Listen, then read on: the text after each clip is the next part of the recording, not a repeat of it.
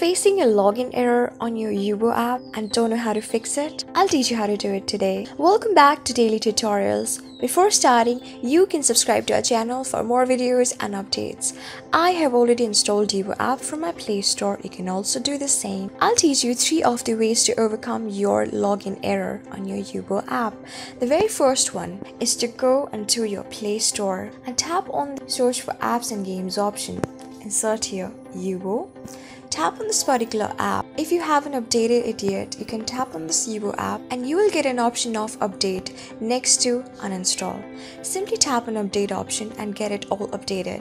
This could be the very first reason of you facing a login error on your Yubo app. The very second one is to go to the settings of your phone, scroll down, tap on apps, tap on manage apps below system app settings. Tap on the search bar and insert here Yubo. Search for this particular app. On the bottom you have 3 of the options: force stop, uninstall and clear data.